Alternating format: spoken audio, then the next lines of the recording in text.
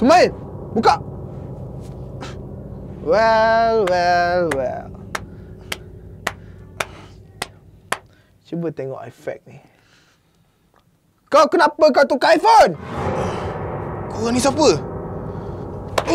Jawab soalan aku. Kau kenapa kau tukar iPhone? Kau bukan balaci Xiaomi. Apa salah aku kalau nak pakai iPhone pun? Kau menjawab kan? Kau menjawab. Kau tahu tak, tindakan kau ini akan mempersoalkan kesetiaan kau pada Xiaomi. Apa salah saya nak pakai iOS? Tak salah rasanya. Lagipun iOS best. Lepas ni kalau saya nak selfie, saya boleh tunjuk logo Apple. Aku tak boleh terima asal kau ni. Janganlah marah saya. Padan muka kau.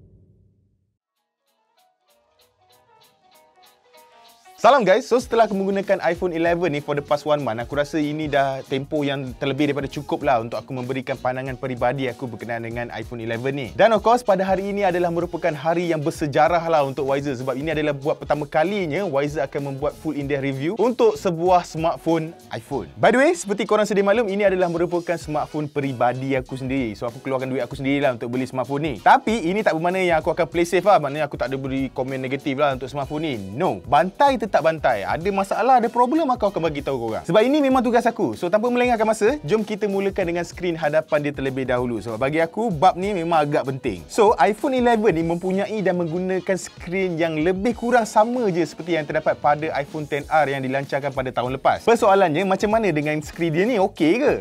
Aku boleh kata ada yang okey and ada yang tak okey. Pertama sekali, ini adalah skrin LCD yang paling cantik yang pernah aku gunakan sepanjang sejarah aku mereview smartphone ni. Benda ni memang aku tak boleh nak sangkal. Color dia memang accurate, brightness level pun tinggi, viewing angle pun cantik. And aku memang suka tau dengan fungsi True Tone display dia yang akan adjust color temperature screen tu mengikut kepada kesesuaian cahaya pada kawasan sekeliling korang tu. Selain itu, skrin ni warna hitam dia pun memang surprisingly mantap lah. Memang deep gila. And of course, dengan touch sensitivity 120Hz, sentuhan jari pada skrin ni memang terasa sepanjang masa sharp dan tepat. Tapi sampai situ je lah best dia. Lepas tu dia dah macam ada benda-benda yang tak best lah. Contohnya dia punya bezel dekat sekeliling ni memang agak tebal. Lepas tu dekat skrin bahagian atas ni dia masih lagi mempunyai notch yang gedabak besar tu, memang masih lagi annoying. And of course dia punya ketupatan pixel yang agak rendah iaitu 326 ppi sahaja. And bagi aku dia punya ppi ni, ya 326 ppi ni masih lagi tak cukup. Yes, dengan ketupatan pixel sebanyak ini, of course lah kalau korang tengok skrin ni, korang memang takkan nampak lah pixel-pixel tu. Yang ini memang aku boleh confirm lah. Tapi untuk orang yang macam aku ni, orang yang dah biasa menggunakan macam-macam jenis smartphone, dah berpuluh-puluh smartphone aku review, aku perlu admit yang mana dia punya ketajaman skrin dia ni masih lagi tak mencukupi. Kalau korang gunakan smartphone ni by itself, korang memang takkan nampak lah dia punya ketajaman skrin tu. Korang akan rasa yang mana dia punya pixel density ni yang sedia ada ni memang dah mencukupi. Tapi once korang bandingkan dengan smartphone yang menggunakan skrin Full HD yang terdapat pada smartphone Android yang dijual pada tanda harga bawah RM1,000 tu, aku boleh sure dah yang mana korang mesti akan nampak perbezaan dari segi ketajaman skrin dia tu. Makanya persoalannya sekarang, mana satu yang lagi penting? Skrin yang bagus tapi dia punya ketupatan pixel rendah, ataupun skrin dengan ketupatan pixel yang tinggi tapi dia punya kualiti dia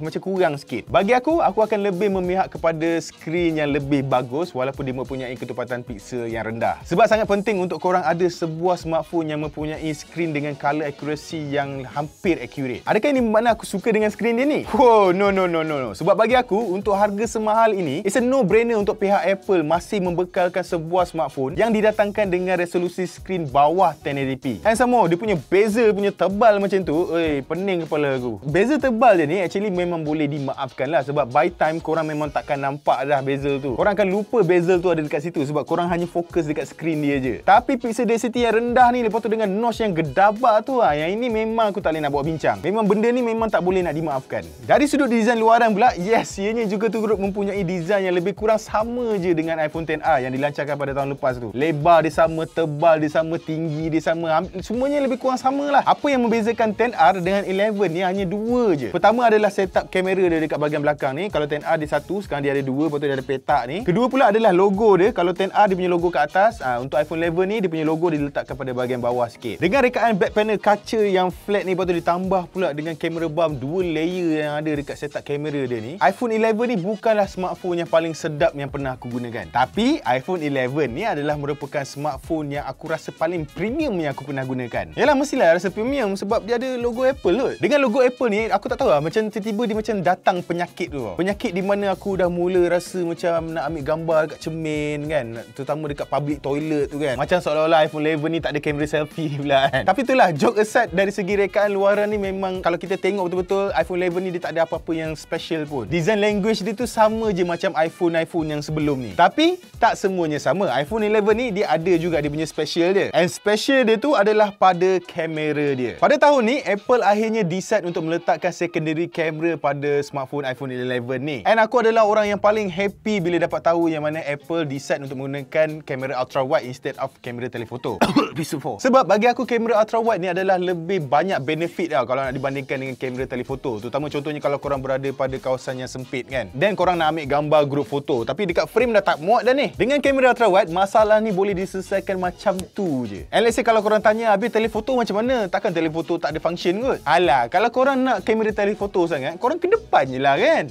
Apa masalahnya? Kalau kamera telefoto ni memang sangat big deal untuk korang, memang sangat penting untuk korang, dan maybe korang boleh start untuk usaha yang versi Pro punya lah. Sebab dekat versi Pro, ianya mempunyai kamera telefoto, kamera wide dan kamera ultra wide. So back to the camera. iPhone 11 ni didatangkan dengan kamera utama bersaiz 12 megapixel f1.8 dan kamera ultra wide 12 megapixel f2.4. Untuk hasil gambar dia ni, aku just boleh cakap hasil gambar memang superb, memang the best. Pertama, aku suka yang mana white balance dan color temperature pada kedua-dua lens ni macam tak ada beza sangat tau. And hasil gambar dia memang cun dengan detail yang cukup, warna dia memang true to life, dynamic mid range pun excellent, kontras dia pun cukup rasa. Just memang awesome lah kamera dia ni. Tu je aku boleh cakap. Keawesomeman dia ni sampai terbawa kepada fungsi night mode dia. Buat pertama kalinya, Apple telah memperkenalkan fungsi night mode pada line-up siri iPhone 11 dia orang. Untuk korang menggunakan fungsi ni, ianya akan detect secara automatik apabila korang berada di kawasan yang kurang cahaya dan ianya akan mengambil masa dalam beberapa saat untuk gambar tu diambil. Dan apa yang menariknya, viewfinder pada smartphone ni akan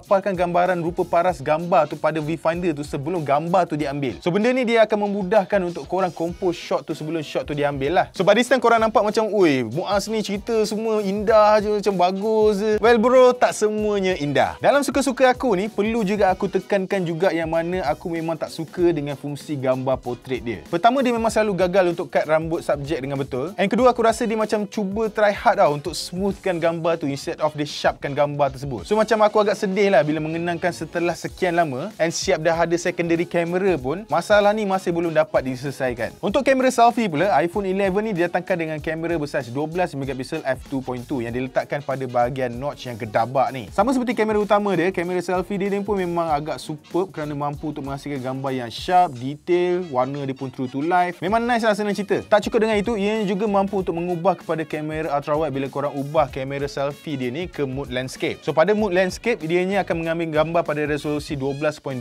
megapiksel dan pada mode portrait pula ianya akan crop sikit gambar tu dan dia akan ambil pada resolusi 7.2 megapiksel. Dari segi video quality pula, tak perlu aku sembang panjang, aku rasa korang pun tahu yang mana quality video dia memang superb, memang the best of the best lah untuk sebuah smartphone. Warna yang dihasilkan cantik, dia punya penstabilan pun cun, and korang boleh shoot up to 4K 60 frame per second, tak kisahlah pada kamera utama ataupun pada kamera selfie. And untuk kamera hadapan dia ni, Apple telah memperkenalkan fungsi terbaru iaitu Slow-Fi atau nama panjang dia Slow Mo Selfie pada resolusi 1080p 120 frame per second. Dan dengan update iOS yang terbaru iaitu iOS 13.2, korang kalau nak tukar dia punya resolusi video tu, korang boleh just tap dekat dalam kamera app tu je. Panjang betul aku bebel pasal kamera dia ni kan. So now kita akan sambung ke bahagian yang berikutnya iaitu macam mana dengan performance dia. Untuk pengetahuan korang, chipset A13 Bionic yang digunakan pada iPhone 11 ni adalah merupakan chipset mobile yang terpantas di dunia buat masa sekarang ni. And power dia tu memang tak boleh boleh nak bawa bincang. Kalau korang ni jenis beli smartphone dan korang akan gunakan smartphone tu for the next 5 to 6 years, then memang aku sangat suggest untuk korang just go for iPhone 11 ni. Chipset A13 Bionic ni memang future proof lah. Memang korang takkan ada masalah lah. Let's say lagi 2 tahun tiba-tiba phone akan lembab ke, aku boleh guarantee lah korang takkan berdepan dengan masalah tu dekat phone ni. Walaupun dengan kapasiti RAM sebesar 4GB saja, ianya mampu untuk handle segala jenis tugasan dengan pantas. And dengan penggunaan sistem operasi iOS 13.2 ni, dia macam satu resepi yang sangat lengkap lah untuk sesebuah smartphone iPhone tu. Dia cukup garam, dia cukup rasa, app semua memang boleh di-optimize dengan baik. And layanan app developer untuk iOS ni pun memang lain macam dia punya baik dia tu kan. Dia macam seolah-olah iOS ni macam anak emas tau. Senang cerita semuanya yang terbaik je lah. By now mesti korang macam terdetik dekat hati kan.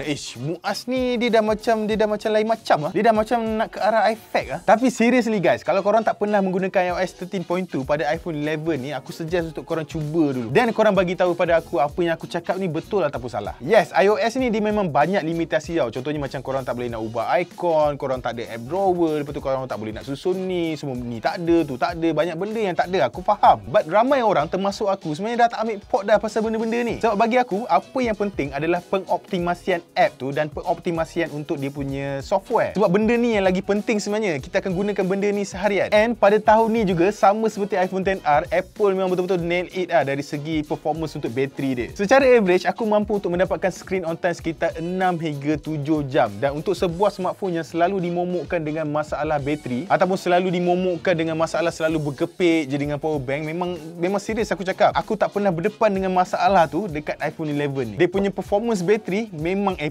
Tapi apa yang tak A+nya, kalau korang decide untuk beli iPhone 11 ni, dalam kotak pihak Apple hanya membekalkan adapter 5W sahaja. Yang mana kalau korang gunakan adapter 5W ni, ianya akan mengambil masa selama 4 jam untuk charge, untuk full charge untuk smartphone iPhone 11 ni. Memang gila lama. Dah lah bayar mahal, dapat adapter 5W je. Kejadah ha? Antara poin-poin lain yang aku boleh kongsikan dengan korang berkenaan dengan iPhone 11 ni ialah pertama, ianya masih lagi menggunakan fungsi Face ID yang mana dikatakan lebih pantas dan mempunyai sudut bacaan yang lebih luas kalau nak dibandingkan dengan iPhone XR. Tapi walau bagaimanapun, aku masih lagi tak boleh nak unlock smartphone aku daripada meja. Kalau aku letak smartphone ni macam ni, aku still susah nak unlock. Aku kena kepala aku kena hulur macam ni, baru dia boleh baca muka aku. So aku tak tahulah sudut luas dia tu kat mana. And then korang still lagi kena swipe ke atas untuk unlock phone ni. Memang sak sikit, kenapalah dia orang tak buat terus masuk je ke home screen je kan. And then haptic feedback vibration yang terdapat pada iPhone 11 ni memang the best in market sekarang ni. Kemudian dia punya stereo speaker pun memang kuat, memang lantang, memang clear dengan bantuan Dolby Atmos. Memang korang tak ada masalah langsung untuk dengar konten. Dia punya speaker ni satu fire dekat bahagian earpiece, satu lagi fire dekat bahagian bawah. Kemudian kalau korang nak nikmati fungsi fast charging boleh, tapi korang kena invest duit sikit untuk membeli adapter yang kabel yang support untuk fungsi fast charging ni. And then bagi aku untuk lineup iPhone 11 ni, warna purple ni yang paling cantik sekali. Aku tak tahu kenapa, aku memang suka warna purple ni. Apa lagi? Gaming. Kalau korang decide untuk menggunakan iPhone 11 ni untuk main game, aku boleh katakan yang mana korang akan dapat pengalaman gaming yang memang baik gila lah. Sebab semua game korang boleh letakkan pada setting grafik yang paling tertinggi. And game tu boleh dimainkan dengan lancar tanpa ada sebarang masalah dari segi frame rate drop. And sama, kalau korang main game pada jangka masa yang lama pun, phone takkan rasa terlampau panas sangat. Dia rasa macam suam-suam je. So no big deal lah, sebab dia tak menjejaskan pengalaman waktu korang main game tu. Kalau korang berminat, iPhone 11 ni dijual pada harga jualan yang agak and masih keras, iaitu RM3,399 untuk model 64GB, RM3,599 untuk model 128GB dan RM4,099 untuk model 256GB. Kesimpulannya, aku boleh katakan yang mana iPhone 11 ni adalah merupakan sebuah smartphone yang bagus. Ada dan masalah desain luaran dia yang agak lapuk. Kalau sekarang ni korang sedang mencari sebuah smartphone Apple yang bagus, and yang paling penting tak pecahkan dompet korang tu sangat, dan memang aku suggest untuk korang just angkat je iPhone 11 ni. Kalau ketajaman skrin yang agak kurang yang terdapat pada iPhone 11 ni adalah sangat big deal untuk korang, ataupun korang sangat memerlukan kamera telefoto tu, dan korang masih lagi ada option untuk go for iPhone 11 Pro. Sebab iPhone 11 Pro mempunyai ketajaman skrin yang lagi tinggi, lepas tu dia ada kamera telefoto. Tapi macam aku cakap pada awal video tadi, skrin yang terdapat pada iPhone 11 ni taklah seteruk mana. And aku juga rasa yang mana korang mesti akan jarang menggunakan fungsi kamera telefoto tu. So tak ada pun tak apa. Adakah aku sedang menyarankan untuk korang just go for iPhone 11 ni? Well, tak juga. Kalau sekarang ni korang sedang mencari sebuah smartphone iPhone yang mempunyai kamera yang bagus, lepas tu dia ada kamera ultra wide, then of course lah, option yang korang ada just iPhone 11 ataupun iPhone 11 Pro. Tapi kalau kamera ni macam tak penting sangat untuk korang, kamera ultra wide tu pun macam korang macam pakai tak pakai, nak cerita korang ni bukan jenis yang suka ambil gambar, aku still menasihatkan yang mana korang patut go for iPhone XR. Sebab XR lagi murah kot. Ianya sekarang dijual pada tanda harga RM2,899 saja untuk model 64GB. Dia punya chipset pun masih relevan, dia punya performance masih bagus, battery endurance dia pun memang tinggi, and yang paling penting ianya lagi murah kalau nak dibandingkan dengan iPhone 11 ni. Korang bayangkan kuasa yang terdapat pada A12 Bionic yang terdapat pada iPhone XR tu pun masih lagi belum digunakan sepenuhnya oleh iOS 13.2. So ini bermakna iPhone XR tu masih lagi relevan untuk digunakan pada tahun ni. And kalau korang tanya aku dari segi day to day performance, aku berani katakan yang mana performance yang terdapat pada iPhone XR dengan iPhone 11 ni adalah sama je. So it's better lah kalau korang invest duit korang tu untuk membeli iPhone XR. Tapi macam aku cakap tadi lah, pastikan yang mana kamera ni adalah bukan keutamaan korang. Kalau kamera ni penting untuk korang, kamera ultra wide ni sangat penting untuk korang, then of course lah just go for iPhone 11. Aku boleh sure and aku yakin yang mana korang akan suka smartphone ni. Jadi guys, sampai di sini saja full review kita untuk hari ni. Macam biasa, kalau korang rasa video ni best, jangan lupa untuk sokong kami dengan like dan subscribe. Kita berjumpa lagi di video yang seterusnya. Bye bye.